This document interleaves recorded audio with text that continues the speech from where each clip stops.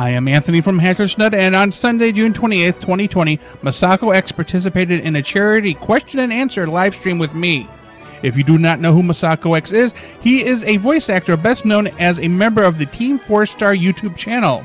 He currently hosts his own YouTube channel, MasakoX Stream, where he creates stories based upon the Dragon Ball franchise. What you are about to see is part of the Q&A live stream. Due to a technological issue, MasakoX was unable to participate via webcam, but was able to participate via voice chat. In advance, thanks for watching, and please remember to like and subscribe.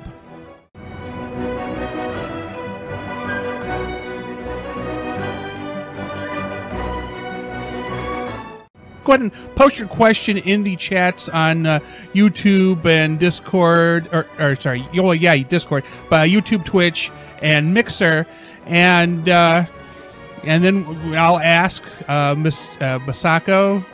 It feels dirty to say. I'm sorry. I can't. It's Naruto. It's fine. I'm not holding you against it. We're calling Naruto X because I feel better about it. Well, it is funny because I did do Naruto Abridged. But honestly, it's fine. You be comfortable how you say it. What voice were you in Naruto Abridged? Well, I was the editor and one of the co-writers. Oh, okay. I was just like, yeah, because I don't. I can give you. Go ahead. Well, I can give you the vague. In that mainly I voiced the main characters I've voiced the most was Sasuke, Kakashi, Hinata, Tsunade, Ino, Kiba. Yeah. Well, that is that is a lot of voices. I'm kind of curious what your Sasuke and Kakashi are. Well, you know, like Goku's pretty much up here. He's very happy-go-lucky. He's very chill. Whereas with Sasuke, he was pretty much just like an emo kid. Like, you know, I was just Sasuke. I hate the log and all that kind of stuff. Very, very, very demure, very 2000. And actually, the curious thing enough is that voice originally came from a high school host club, a fan dub that I was in, ironically with Peanut Butter Gamer back in the day. And we voiced the Hitachi twins, Kaoru and Hikaru. So, you know, they voiced kind of like similar like that. But so basically with Sasuke, you have to give him. You know, then with Kakashi, he basically doesn't care about anything. He's very apathetic. It's like, you know, you guys are like Team 7, but I don't really care. And then there was just this shot of like Kakashi looking at this, like, it's from episode 2 when Naruto gets the squits, and he looks at this carton of milk, he shakes it, and is like, hey, this expired like 2 weeks ago. And so basically we turn that into like, Kakashi likes milk. So it's like, I like milk. Moo. Just that was one of his bits, and that was one of the classic catchphrases of Kakashi from Naruto Abridged. And then basically with Kiba and Neji, they basically just we made them into Bill and Ted. So Bill and Ted, that was their shtick, even though they barely interacted with one another. So that was one of their gimmicks. So like bogus and radical and whatnot. Well, bodacious. Dude, I mean, Kiba just sound like dude, and then Neji was like, all right, that's excellent, man. Like, we just made them dudes.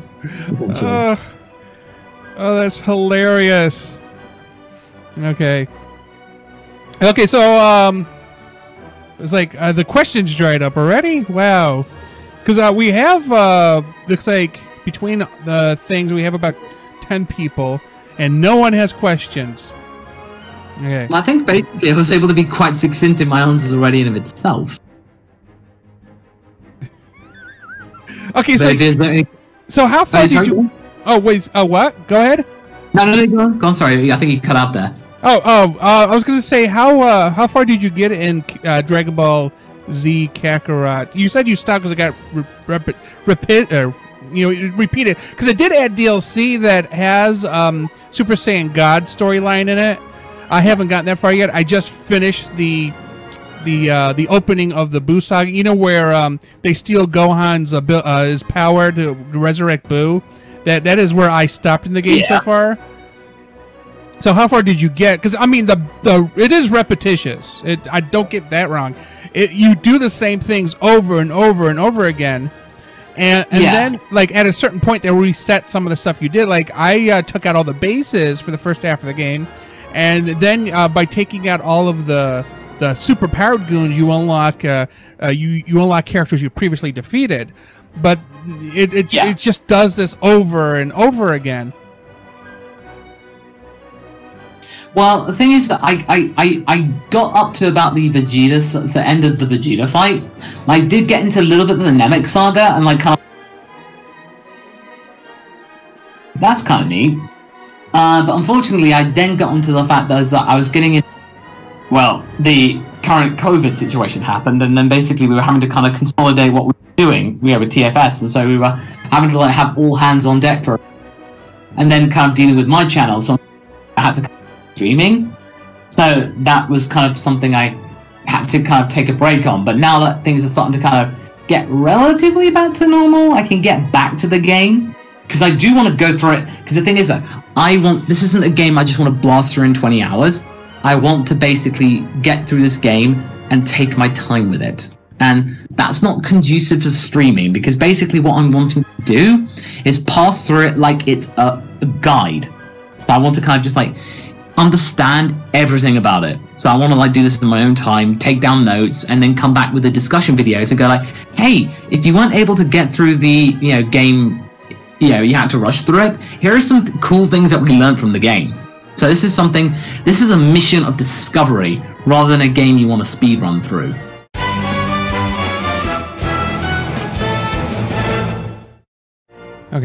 Okay, so I do have a question. Zeka1000 says, why don't you do what ifs for other shows? He says, look at the success of Totally Not Mark had when he was reviewing One Piece. Yeah, I mean, that is certainly something I would consider doing, but the trouble is, though, and this is something I was actually dealing with when I started my channel, like, in its current guise, is that the thing is, though, you want to have a voice on YouTube, but the same thing, at the same time, though, you don't want to go in there with half of the information, like half baked, as it were. So you don't really want to go in without really understanding it all entirely, because there's an old saying that I really like. It's better to know everything about something or know. To only know a little is certain doom. So basically, it's better to know nothing or know everything, or at least close to everything as possible. To only know a little about something means you leave yourself open to mistakes. So that's why at the beginning of Dragon Ball, when I was doing my discussions, I made mistakes, and I had to battle through that, and it was really, really tricky. Like, there were quite a few times I almost gave up because I felt like I'm not doing a good enough job, so I had to step up.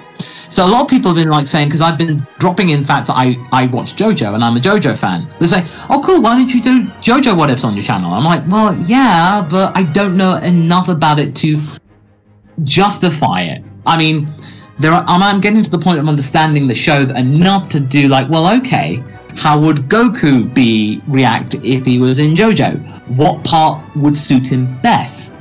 So I'm starting to gain confidence in myself to be able to do a good video into like, okay, what would his stand be? What part might suit him best? And I just want to do any potential videos I do justice. You want to do it right the first time. Yeah, well, or at least the second time. Just don't strike out too often, otherwise you kind of lose credibility. Okay. So Caleb NJ4 asks, do you think Vegeta would ever surpass Goku at some point? I thought in the Moro Saga he had, but I'm not reading it. I'm just secondhand being told. Yeah, I feel like he already has, and Goku has acknowledged it that he has in some way. Because, yeah, he's proud of Vegeta for doing that. So, he is very, very proud that Vegeta has managed to find a way to surpass himself. And he did say that in Resurrection F. Like, in terms of gaining the Super Saiyan Blue power, he was saying, well, no, he was able to learn that on his own. Like, go through sheer determination, Vegeta was able to find a way. Like, for example, in the Tournament of Power, he finds Super Saiyan Blue Evolution. So, like, Super Saiyan Blue Grade 2. He finds that on his own. And he also is able to counter the fact that he doesn't need Ultra Instinct because he is incredibly smart and calculating as a fighter. So he's able to kind of like find a way to be able to adapt and actually block and dodge Jiren just by sheer understanding and knowledge of his fighting opponent. So yeah, Vegeta has absolutely the tools to be able to outdo Goku. It's just a case of Goku gets these powers relatively quickly, but then Vegeta is able to find a way to get past it through sheer grit. Oh, Vegeta is a tactician, though. I mean, he could probably... I mean, Goku... Oh, how do I put this? He's not a thinker, but, I mean, Vegeta definitely is, and I feel like Vegeta really should have had the advantage a long time ago, but I don't know, like, Goku doesn't put any real thought behind anything, and yet somehow still comes ahead. It boggles my mind because logically it makes no sense.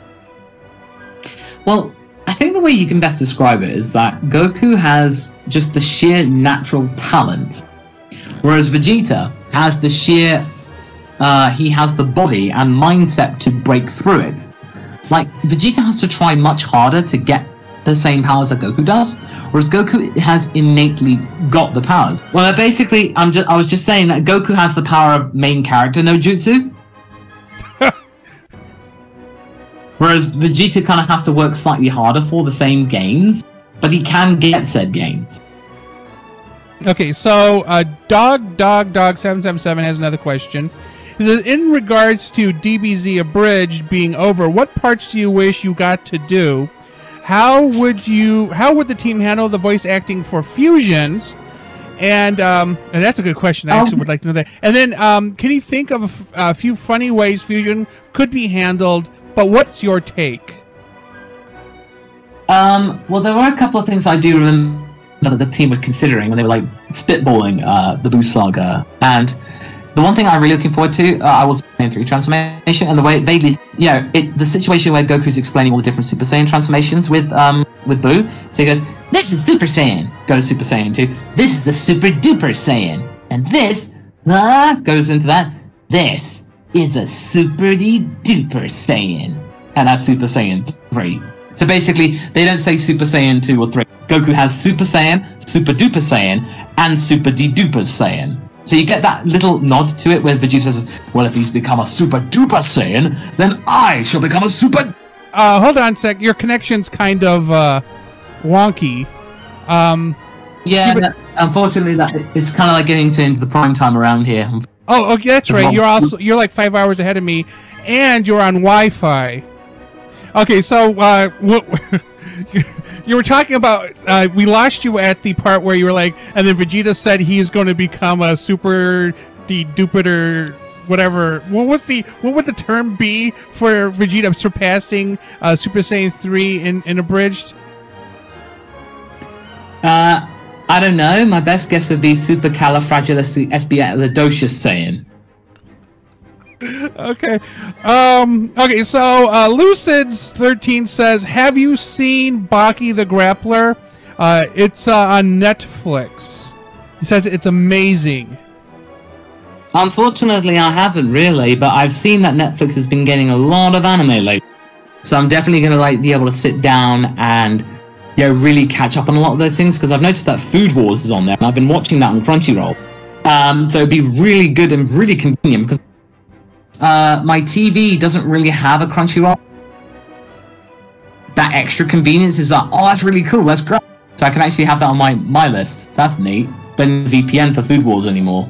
Yeah, because when I got I'll add that to my list. Yeah, so when I got my new TV because I got a 4K TV back in November, nice. I loaded it up, and I go through the things, and I was like, wait a minute, there's no Crunchyroll, and there was no Disney Plus. So I actually sent Vizio, I said, hey, can I have these? Like, I could just order them or something? And they're like, well, we're going to add Disney Plus, but there's no demand for Crunchyroll. I'm like, what?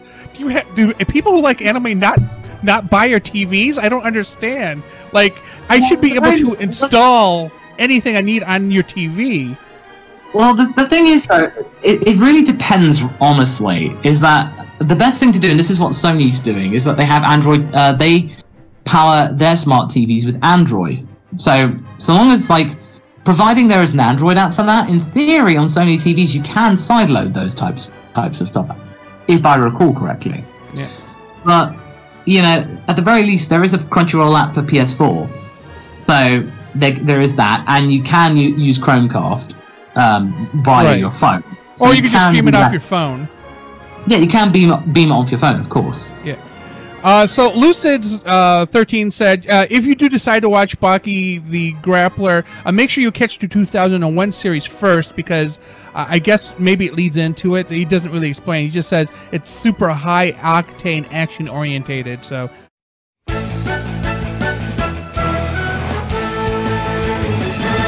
But then there is a question from Caleb NJ4 who says, now, this is one of these what-ifs things. He says, how would you feel about a female Vegeta and Piccolo relationship? I don't know how you want to take that. That feels like pregnant Sonic the Hedgehog take. Well, that's funny, because one of the side gags of my channel is that loads of people want me to do a what if Vegeta was female. We keep rebuffing it, because it's just like, well, the fact is though, and this is something that's really true, because I do a what if Goku was female. And the one thing that I always tend to say with characters is that the mark of a good character means that whatever gender they are, it doesn't really matter. It's almost like a side thing. Like, you have this cool character, they're really engaging, you really think they're quite likable, or they do really good stuff, they just so happen to be male, or they just so happen to be female. It's just like an extra facet. It's not something that truly defines them. So that's the way I see it. So with the what if Goku was female thing, 80% of what Goku is already in of itself is, you know, already defined. It's just there are only a few things that change. Like, for example, Bulma is more kind of like partial to socialize with Goku, because she's like a city girl. She likes going shopping, she likes makeup, she likes boys, she likes strawberries. Meeting a girl who she can basically take under her wing, that's something she really finds cool. So there are some subtle differences there. But in terms of the main core of the character... Sorry? The dating Krillin thing is totally different.